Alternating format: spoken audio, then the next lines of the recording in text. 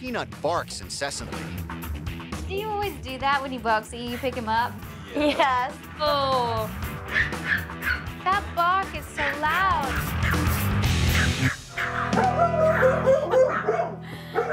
Hello? Is that a dog? That's a dog. Look at that little strutting.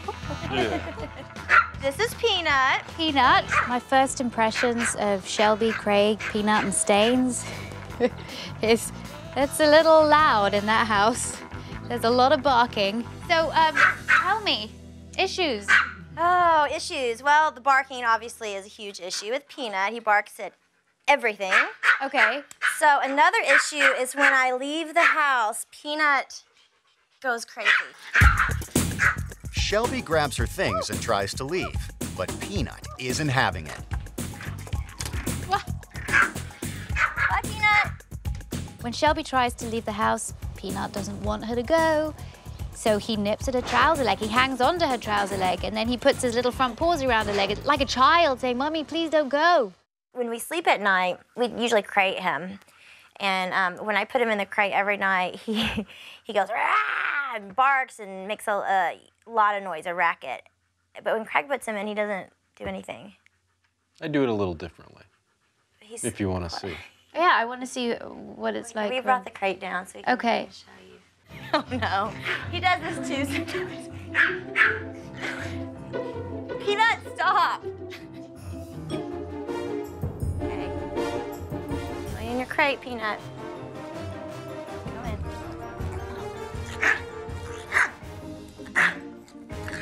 Oh. Oh.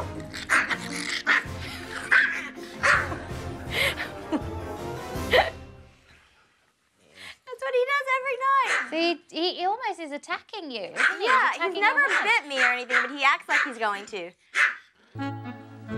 Go in there. Go in there. Shh.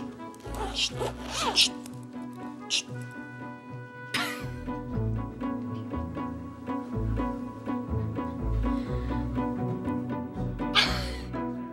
Can I see what he does if I put him in his crate? Sure. Okay, let's let him out. Let's let him out. I got you. Okay, so if I put him in his crate, he'll do it again.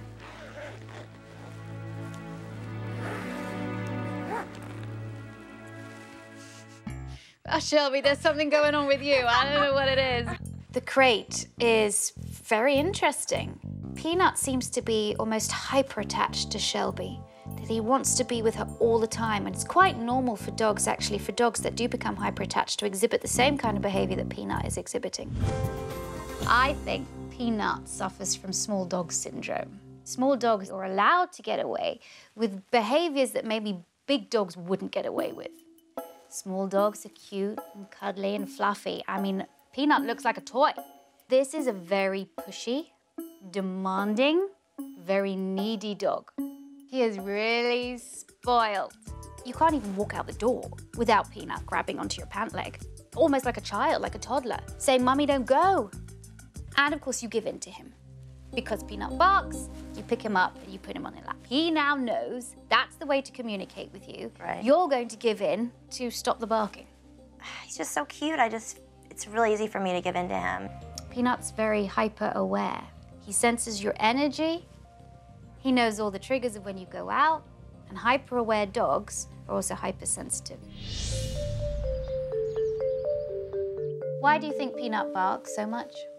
I think that he barks because he wants my attention and he wants to control our family with all of his barking. Yes, I think insecure dogs control environment more. He has found that the results of his barking are deeply gratifying to him because he gets your attention. So from now on, you change. So whenever he barks at you, you don't give him attention. In fact, you turn your back and you totally ignore. So you ignore. Okay. I want you to wait for 3 seconds of quiet. What happens with this training is you can get what is known as an extinction burst. When you're trying to extinguish a behavior, the dog tries harder, so the barking becomes bigger, louder, longer. Right. you have to keep going, keep going, and keep going, because you know when the dog's trying to do more, that the behavior's going to extinction. Right. After a burst of barking, Peanut eventually catches on. Boy. Yeah. 3-second rule is a good one to use because you know that you're not rewarding the barking. You can make sure it's solid that you're actually rewarding the quiet behavior. Peanut will not only have to earn Shelby's attention, he'll also have to earn his toys. Now, he's not going to get it until he offers me a behavior I like. Barking certainly isn't it. His behavior's been very demanding, it's very bossy, and he's telling me, give me the toy. I'm waiting for about 3 to 4 seconds of quiet behavior, and I can sit here for hours. I have all the time in the world. But Peanut's not going to accept the new regime without a fight. I don't think he knows what to do. He's gonna figure it out. Peanut. I don't need to do anything. Okay. He's getting frustrated. Oh man, he's getting angry now. Ooh. It was really hard watching Peanut struggle with that. He wanted that toy so bad, and ever since he's been a little puppy, he's just kind of barked for what he wants, and I've given it to him, so I feel like he doesn't know any other way to get the toy. Shelby was worried because, she doesn't like to see her dog stressed out. Well, Peanut really wasn't that stressed out. Peanut was demanding the toy from me, and he wasn't gonna stop till he got it. That just meant I had to be more resilient. And so I knew that I was gonna be sitting there for a long, long time.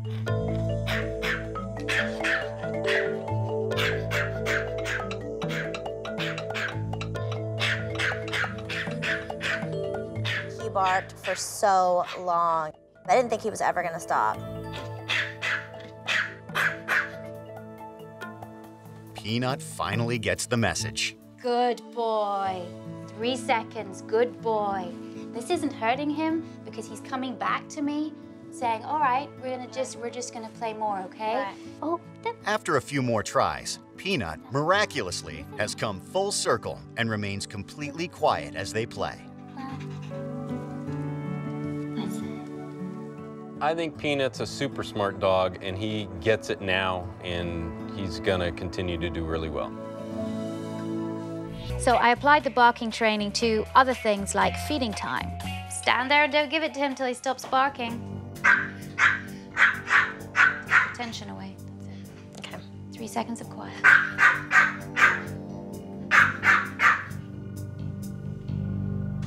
Now. Give it to him? Yep. 3 seconds of quiet. That's what you have to wait for. Okay. Do it any sooner, and you're rewarding the barking behavior. You could do it later if you want, but we want to set the dog up for success. The most important thing is that you and Craig do this 100% of the time, not 99.9% of the time, 100% of the time, because even a slight slip back or, oh God, can't be bothered, is going to put him back to where he was. Now, I know you have a real problem getting Peanut into the crate. Yep, we do. Oh, could you try put him in his crate again? Okay. Okay, Peanut, come here. Okay, Peanut, you're going inside. Going inside.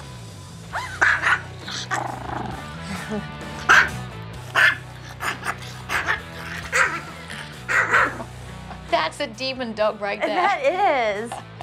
Okay. I'm going to give you another way to do it. There you go.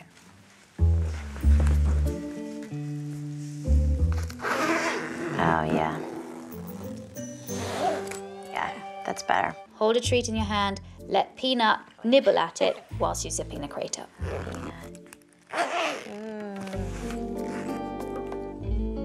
La peace. Perfect. Perfect. Darn it! Those treats get me every time. Go, go, go, go. I also did it with toys too. Played a game with him, threw the toy into the crate, he would fetch it, bring it out. Get it. It's always important to make it light and fun. And playing with your dog is a really good way to do that. Oh, you're funny. I think that's probably what you're gonna do. You're gonna use a combination of toys and treats. And what you're saying is, it's not every time when I'm with the crate that I'm gonna shut you in there. You're building up a more positive association with the fact that he's got to go in his crate. Now, I know you have a real difficulty leaving. When you go to the door, he's there biting your pant legs or grabbing on with his front paws saying, don't go. And when does that start? When I walk back to get my work bag. And then I come in and I get my keys and then I leave for work. So it's kind of the same routine every morning. Okay. Could you go and get your work bag and your keys and do what you do? Okay.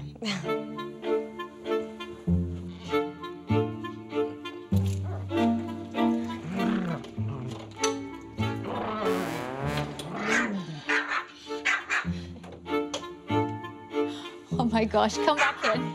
Victoria's solution is to change the pattern of Shelby's regular routine. Just pretend you're reading. Okay. Get up with your magazine. Go towards the door. Sit down on the ground. Read your magazine.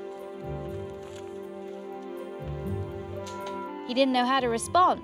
He was quiet. Get up again. Go. And Shelby could walk out the door without getting nipped at. We're not tricking him, we're just breaking the ritual. So your job now is to find different ways of breaking up that ritual of you leaving. In time, Peanut's habit of resistance will be broken, and Shelby should be able to leave the house normally. Hopefully, it'll be now much easier for you to get out of the door when you need to go to work in the mornings. I hope so. Okay. All right. The next day, Shelby continues the training at the door with Peanut.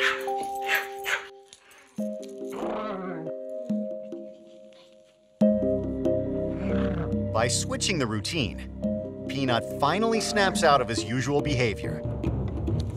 Seconds later, Shelby can get out of the door.